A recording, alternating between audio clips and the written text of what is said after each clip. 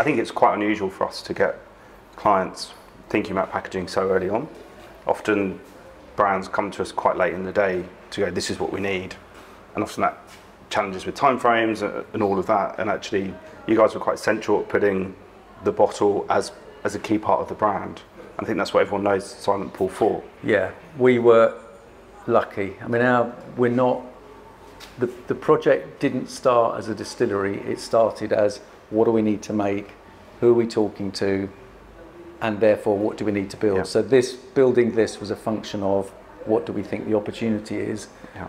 We should have probably got you involved earlier in that process, because I don't know if you remember, we missed Christmas 2014 because the designers had designed something you can't actually make. So that was...